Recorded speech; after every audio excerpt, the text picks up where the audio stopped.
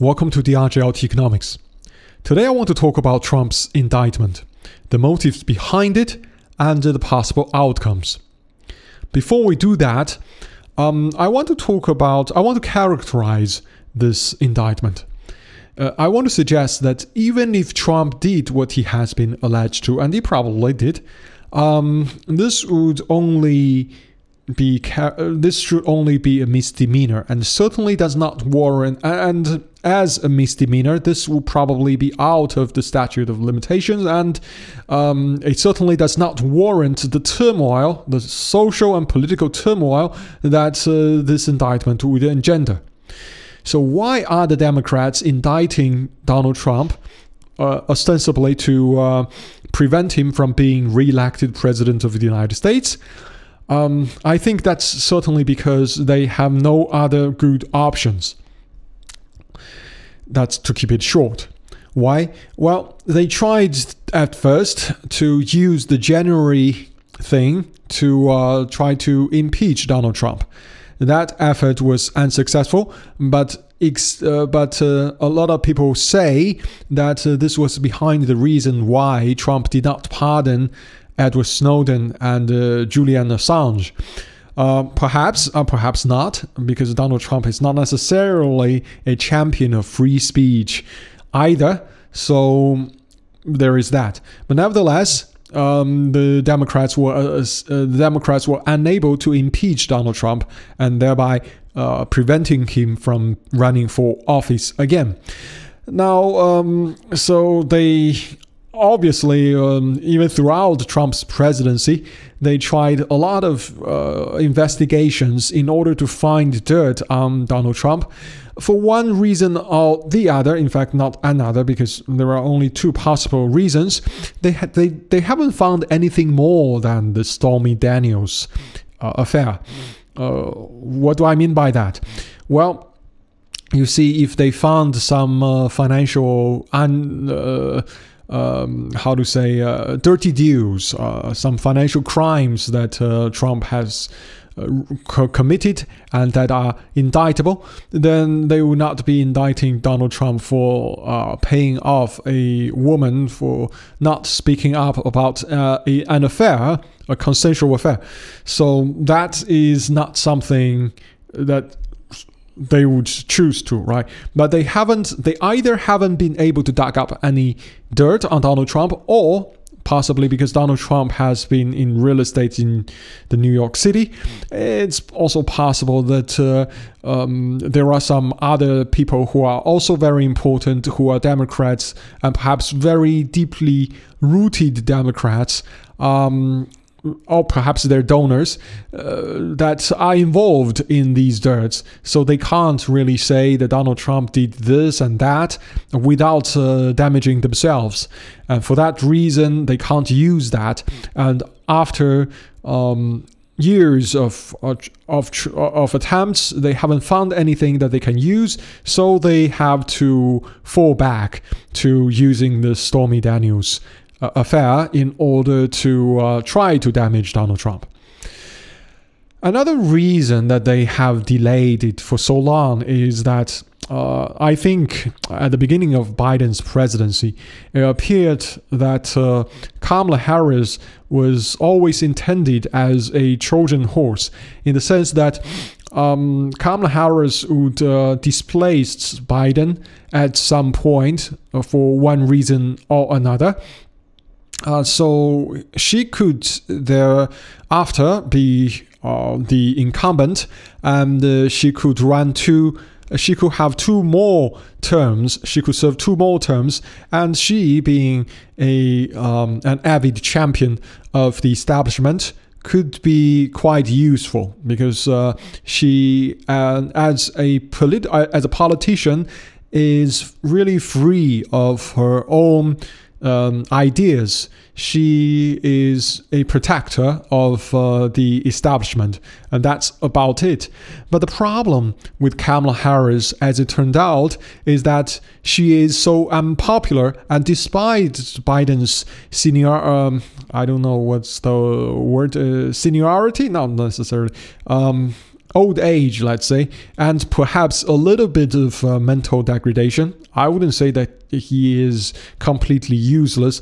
He is, because I think mentally he is still sharper than Kamala Harris, and he is still more popular than Kamala Harris. So they just simply cannot trade someone who is not necessarily the best to someone who is worse. So essentially that's the reason, another reason. So they can't really use Kamala Harris to displace Joe Biden. So Biden needs to stay, and this poses another problem, because if Kamala Harris was very successful, they would not really need to care so much about Donald Trump, because running as an incumbent that is quite popular and quite how to say a good politician, such as Barack Obama. I think if Barack Obama is the president today, there will be very little chance for Donald Trump to win an re-election, because Barack Obama is that much more popular and is that much better a politician than all of the others. So that's the situation. They are trying this they're trying whatever they can. But what are the outcomes that we can think of? Well, I think number one, as people have suggested, that even if Trump had been imprisoned, even if he is imprisoned, if he were imprisoned, he can still run and serve as president. He could run for the presidency and serve as president in prison. That is possible, and I think, given the nature of this case, it should be dismissed. But we know that the court and the juries in New York City are not necessarily impartial. So perhaps this would really he may actually be sentenced to something.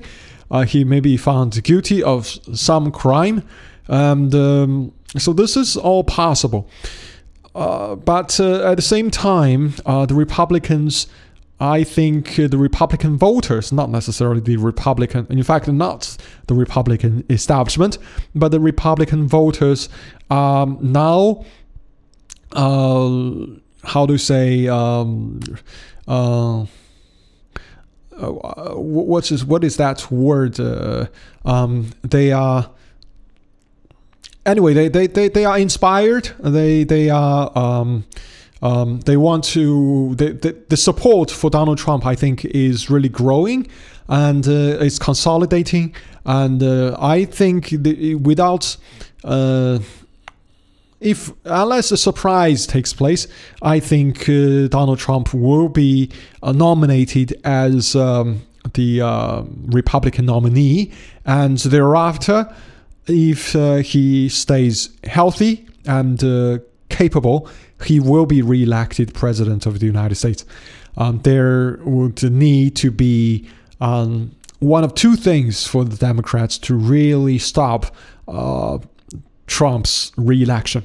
I certainly would not. This is not putting ideas into anyone's head, because these are so ridiculous. Nobody should be doing these two things, because it would destroy the remnants of credibility of the political institutions of the United States. But that would be number one, to have Donald Trump commit suicide in one way or the other, or perhaps to impose martial law and cancel the election. These are the two ways to do it, but those are the exact two ways that in a banana republic, the dictator would do in order to stay in power. So I don't think that the Democrats, the Democratic establishment, and the deep state, the political establishment in the United States, at that point yet, because Donald Trump, even though Donald Trump may not be the best champion of a wholesome image of American power, I think Donald Trump had indeed served American power reasonably well. So to prevent a single person from being reelected, if the cost is to destroy the entire system, I don't think that's worth it. So if I were part of the establishment, if I were one of the very powerful people, perhaps a handful or dozen of exceptionally powerful people that's pulling all the strings behind the scenes, I would say we try something, but we go no further. We don't pass the line. We don't destroy our precious country, not necessarily precious in the sense that I love it, but precious in the sense that I draw my power from it. I don't destroy the system in order for some personal vendetta. So that perhaps is that's actually my view. And for this reason, I think very likely within a couple of years, we'll see Donald Trump again in the White House. And I think he will be. Indeed, I don't think, even if he has been sentenced, I think he can pardon himself if elected president again. So that is that's just no. But I don't think they are even going to sentence him. I think at some point this farce would stop, and the Democrats will be given a note saying that okay, enough is enough. You don't destroy our country, the credibility of our political system, in order just for a partisan goal. Because overall, and by and large, I think the people who are really in charge, who are really pulling the strings, are apolitical. They don't have a lot of these social ideologies. What they care about is money and power, and they need the current political system to survive in order to continue to draw money and power from it. All right, that's my view. Thank you very much for listening, and have a great day.